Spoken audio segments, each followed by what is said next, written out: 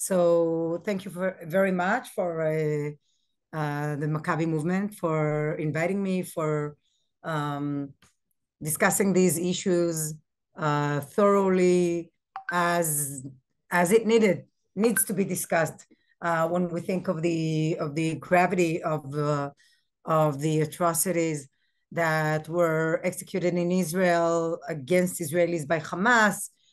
It was all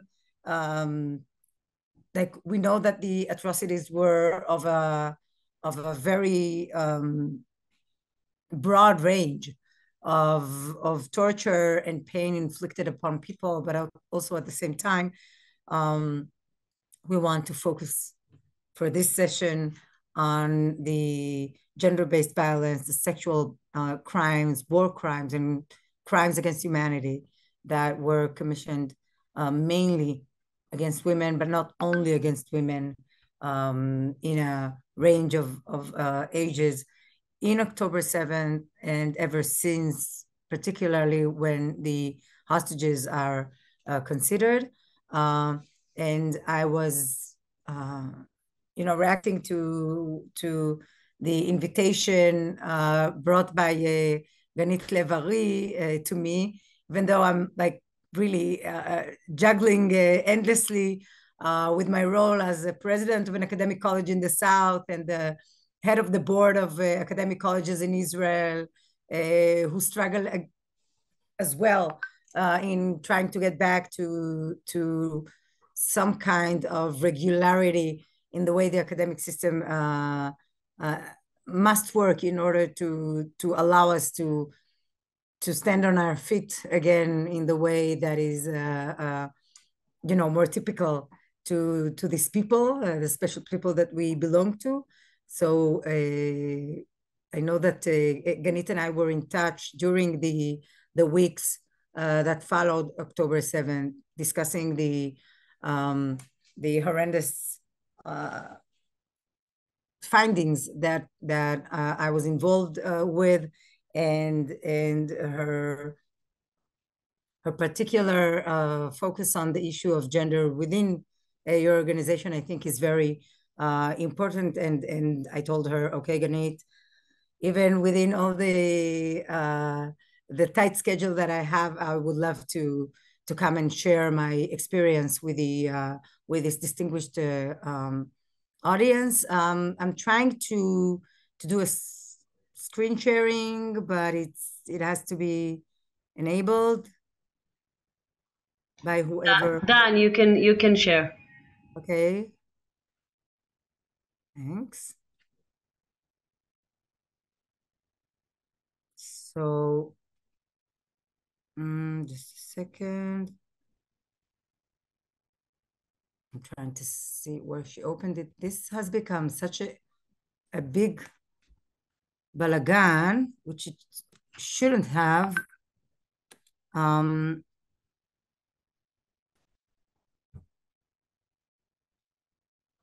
So what I'm sharing with you today is actually the reality within which we were operating in the last few months.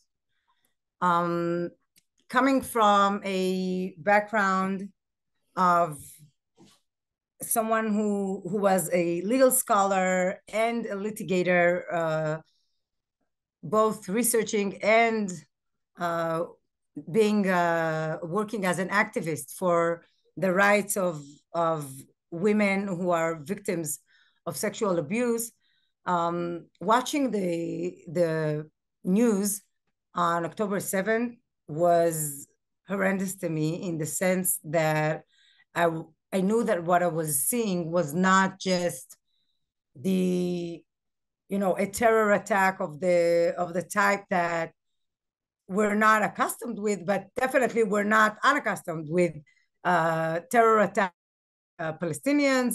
This is something that we've endured for many decades. But at the same time, the involvement of women in this attack was of a type and immense that was not known to us. Like, it was very clear that in a situation in which women are at a vulnerable position, namely they're not armed, they're being surprised, many of them in their homes or during a festival that they were attending. The female soldiers that were involved were mostly unarmed as well. And the encounter happens whereby men that are covered with weapon, really armed head to toe, with a bloodlust mission to harm as many people as possible, to murder as many people as possible, and abduct as many as possible in the shortest time possible. It was very clear that this is an ultra dangerous situation for people as a whole, but definitely for women more specifically. And looking at the footage and photos that started streaming on social media, I can tell you that the red flags were there for me and for my colleagues, like waving all over the place. Look at, for example, the picture of Noah Argamani, a hostage being abducted to Gaza on a motorcycle. Now, normally people, when they look at this picture, what they think is this is bad, this is sad, someone is being taken away. What I see from my perspective is a woman being squeezed against her will between two armed bodies of men she does not know, she opposed being with. Her whole tiny body is being completely touched by their body, all over her body, all over their body. And this is where, to me, gender-based violence begins. So we don't need to see the more explicit footage to understand that this is dangerous and problematic. And on the left-hand side, we can see this beautiful angel, Naama Levi, not even 19 in this picture, and 19 and a bit more now, still in captivity, pulled by this monstrous man, pushing her from, like, grabbing her from the hair and pushing her back into the pickup truck, where many men are roaming inside, and she's being pushed in. And when she's pushed inside, you can see that her trousers are soaked with blood gushing out of her crotch. So it's very reasonable to infer, to discern that Naama has already been the victim of sexual abuse. And in this respect, by the way, the fact that I'm showing Naama and I'm calling her by her name, I think one thing is to call Noah and Naama by their names, to remember that these are human beings, because what was taken from them was their humanity at that time. And this is what gender-based violence is intended to do, to take the humanity out of the person, out of the woman that is being subjected to it, and to instill terror, fear, chaos in the population or the community to which or of which she is part of. And this little angel in here is Aisha Abu El Zayadna, and she is from the Bedouin community in the south. She's a Muslim, and she was taken as well into captivity, and thankfully was released like a few days before she turned 18 in one of the deals where hostages under 18 were somehow allowed out after a very substantial negotiation over her wealth. And that shows you that, on the one hand, this act of terror was directed against Israelis, and in that respect, they could be either Jewish or Muslim, Jewish or non-Jewish, but at the same time, this is an atrocity held against women, regardless of who they are.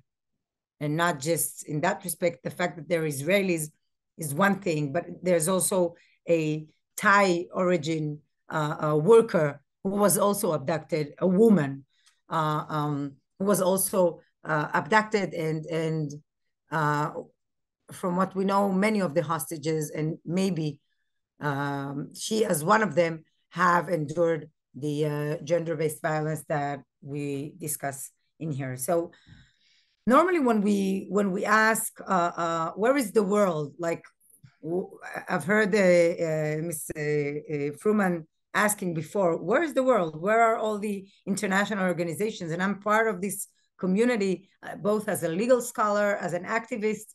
I've been, fighting in the battlefields, in the feminist battlefields for bringing justice to women victims of sexual violence. And when we turned to them, we got a very cold shoulder from many of them.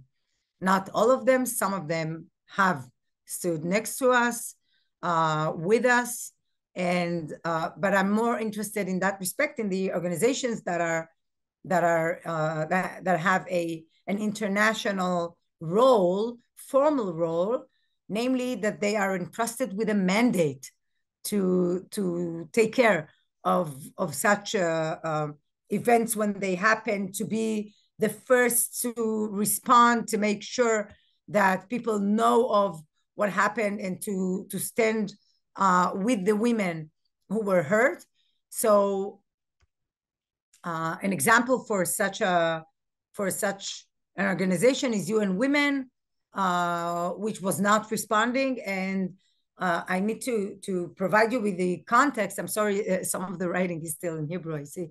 I need to put in the context for you to understand that there's a really fast track for issuing a declaration by UN Women. Normally it takes a few hours. If something happens that is very clear to the naked feminist eye, maybe not the naked general eye, but definitely the eye of a feminist, of someone who's accustomed with these kind of atrocities, and once the declaration is issued, there is a set of actions that can be followed, and that can help establishing the consciousness raising campaign and the understanding that this is what has happened, and issuing assistance in the case that it's relevant. Most of the cases where it's relevant is where such amount of sexual assault is happening, which is normally in developing type of countries, non-Western countries. And there the issuing assistance in the form of sheltering these women, providing financial resources are also very important. With us, it was way less relevant, but we did need the backing, in the sense that what happened was that shortly after October 7th, the claim was that Israelis are liars, and that this is an Israeli propaganda, and that none of this has happened. Absolutely none of what is relevant to the gender-based violence, which in a way, like my thoughts were contradicting on this reaction, because on the one hand, it was devastating to see how we were slurred as liars. Okay, but on the other hand, at the same time, my thought was that people still want to distance themselves from using women's body as a weapon of war. And I thought that in that respect, this is an optimistic dynamic that I can look at. And that made me even more determined to make sure that, first of all, that they know that this has been done. The world know that this has been done as a means for the world to provide the world with an opportunity to condemn this kind of behavior, regardless of what the political context is. And the second thing was to make sure that it is so shameful, and the shame is not anymore on the victims, but rather on the perpetrators who want to distance themselves from doing something like that. And I think also that what was very important when it came to again trying to catch the attention of UN Women was that the fact that they were silent led to an incitement to hate and legitimization for hatred against Israelis, Jews, more generally perceived anti-Semitic behavior to prosper. So the silence was very effective in this case in terms of what it caused beyond the question of recognition of non-recognition of the sexual assaults. And one of the I don't think it was a real reason, but one of the excuses as to why UN Women did not condemn the atrocities, the sexual crimes, was that they claimed that there's no evidence whatsoever to try and allow them to issue a statement. So first of all, we know that many times it's enough that it's on the newspaper. If you look at the example of a ban on education for Afghan women in one of the villages in Afghan, which is important, but at the same time, no one went to Afghanistan to make sure that this is what's happening. And furthermore, when it comes to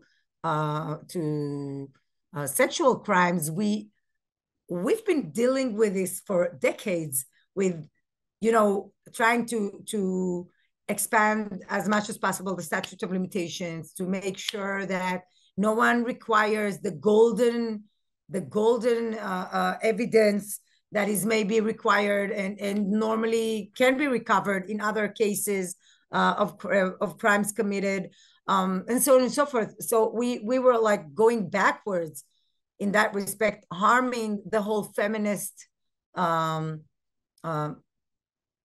all of these feminist achievements that I proudly took part of in the stepping stones that led to the point where those questions were no longer asked, but they were asked by these organizations.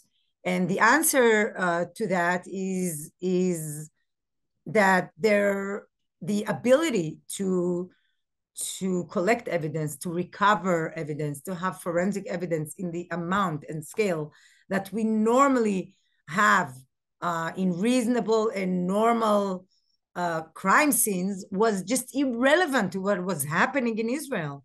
So first and foremost, there was the chaos. The chaos was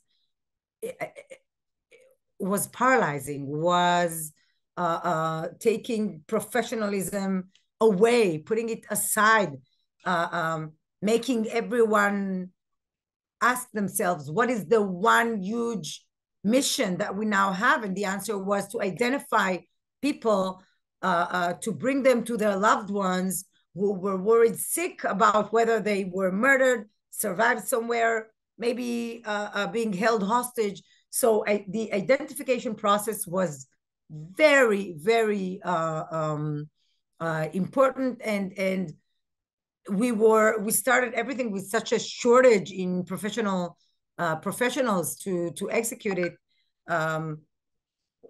Definitely no one was prepared to such a scale of dead people, of dead bodies, of bodies that needed to be looked at, of scenes that needed to be looked at, and as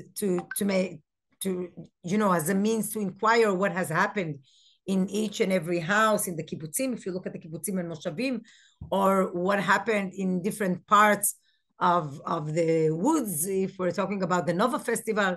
So, for example, in one of the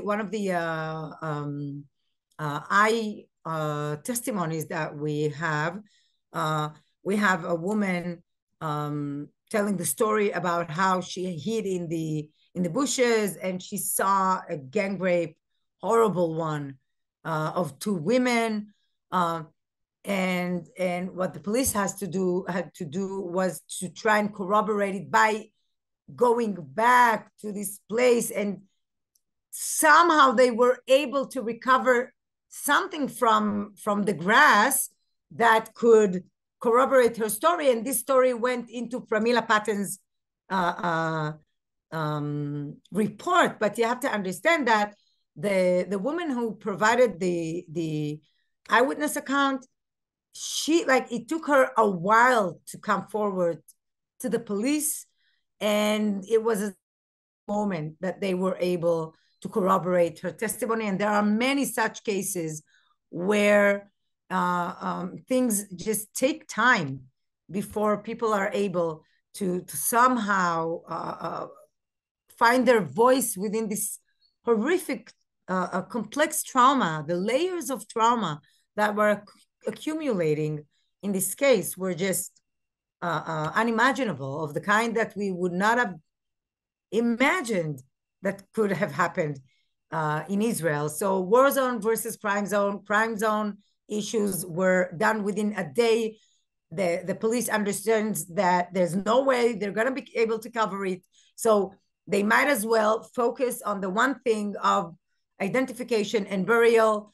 The fact that the attack was a one-day attack. It was 1 day, 1.5 day of attack, and then going back to Gaza, having it was in a very short time. So the mission was to kill as many people as possible. And this is why we see that most of the victims, this is also appearing on Patton's report, most of the sexual assault victims were killed anyway, were murdered. So the ability to collect evidence, when you see, think of tens and hundreds of bodies of people murdered, and now needing to think of whether I should be looking into she had been sexually assaulted or not. Some of the detectives that I spoke with just, looked at me like they didn't know what I was talking about. They didn't know what were you thinking? They were like, would you want us to think? Getting into an apartment, seeing 6 dead bodies. So one of them is without clothing. What can we do? We can now start, making the mark on the floor, we wouldn't even move the body for hours and hours, when we need to analyze, to forensically analyze a scene. There was no crime scene in that respect. It was irrelevant. And the fact that it was very condensed also, as I said, made it harder to detect these crimes, as opposed to continuously attacking villages or communities and attacking the women, which is more typical of what we see in developing countries, because like with Israel, it took us the longest while that no one would imagine it would take. But then eventually, when the army was there, it was done.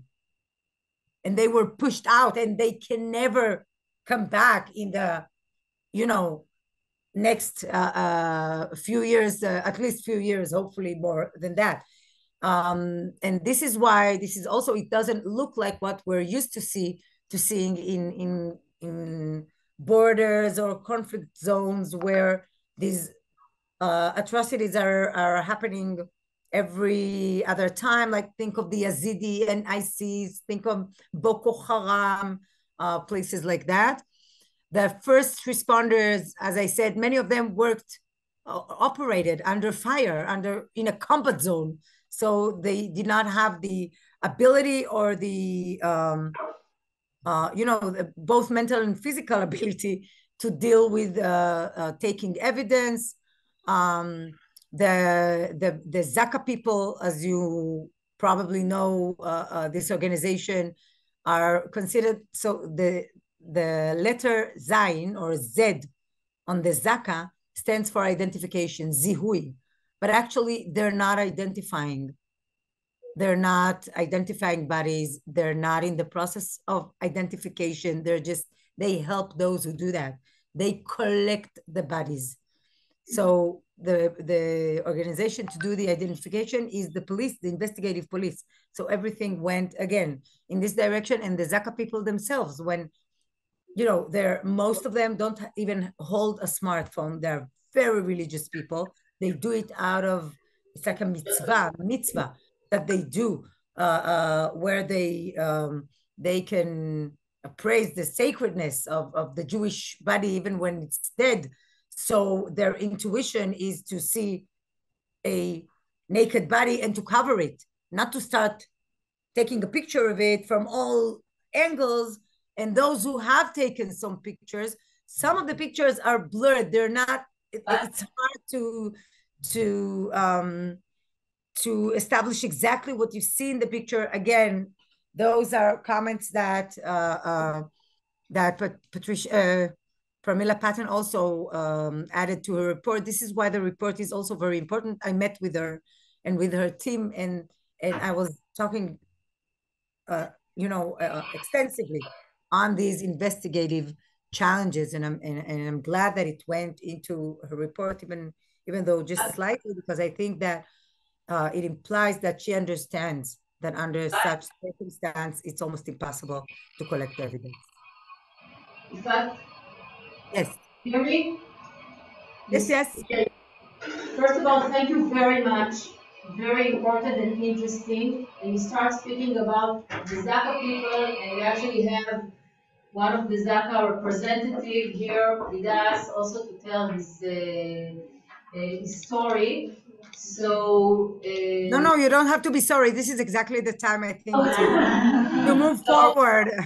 Exactly the point where it could how that works. Thank you very much. Thank you.